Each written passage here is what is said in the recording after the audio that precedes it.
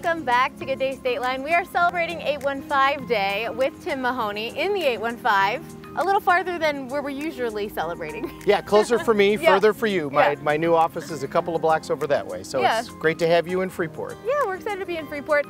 There's a lot of history here.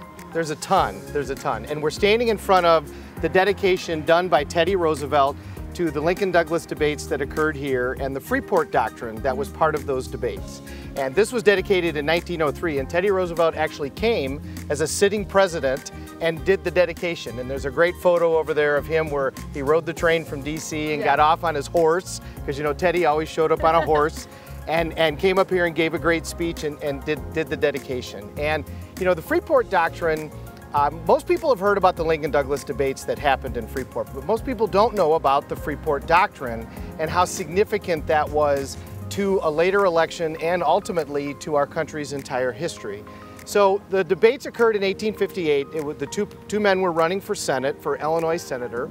Douglas was a sitting senator, and Lincoln was running against him. And a whole series of events had happened up into that debate. So number one, there had been the Dred Scott decision. And the Dred Scott decision had said that African Americans, not the term that they used, were not United States citizens. They could be citizens of an individual state, but they were not United States citizens. Dred Scott decision also said that the national government could not regulate slavery.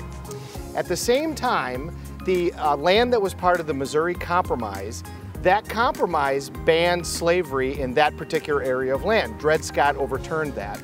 And Douglas had been the head of a lot of different laws passed by the Senate to allow slavery in a portion of that land, the Kansas-Nebraska Act being the main one. So Dred Scott had just happened, so now these debates were culminating because Lincoln knew that he was going to run for president in 2 years. Everybody knew that Douglas was going to run for president in 2 years, and the South was watching. The other big factor that happened, this was the second debate. This was the first one that was really kind of nationally televised. Obviously, you didn't have television, but you had the telegraph back then.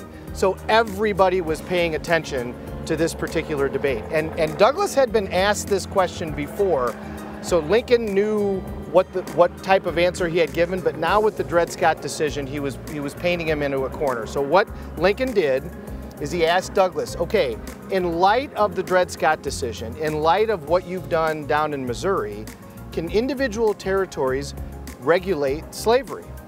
And Illinois was pretty much a state that stood for the proposition that, yes, we want to be able to regulate slavery, we want to be able to have our own laws in that arena.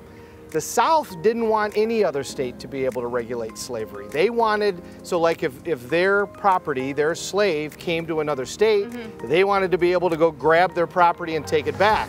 Whereas Illinois believed, no, once somebody gets here, we have the ability to regulate that. So that was really the debate. So when Lincoln said to Douglas, what do you think?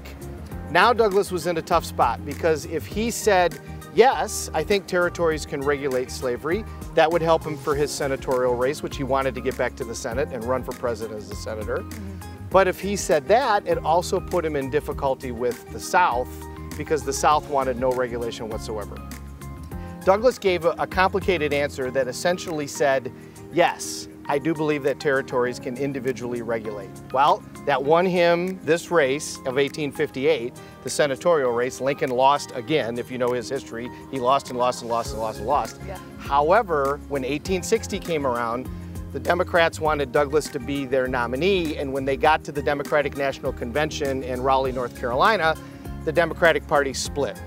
The Southern Democratic Party wanted there to be a national code, a regulation regarding slavery, and the Northern Democratic Party said no. So they actually ended up running two candidates, one from the South and Douglas from the North. And what did that allow? That allowed Lincoln, to win. Correct, that split the vote, and that allowed Lincoln, who was running as a Republican, the radical Republicans that were started in Ripon, Wisconsin, allowed Lincoln to run as a Republican and allowed him to be elected and became our 16th president.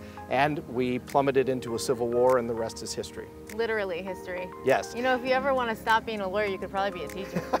That would be, being a teacher is great. Yeah. And so that's why Teddy Roosevelt actually came here as a sitting president, because the Freeport Doctrine is such a huge deal. That was the turning point in those debates, and that was the turning point in the election that happened 2 years later, and the turning point in our country because Lincoln was the one when he was, remember, everybody tried to get Lincoln to not make it be an amendment to the Constitution, and instead just pass a law, and he said, no, we have to decide this once and for all. It has to be an amendment to the Constitution, and we're going to get it passed, and they did, and that reunited the country and changed our history forever. So right over there was the debate, and right here is where Teddy came and said it was such a big deal.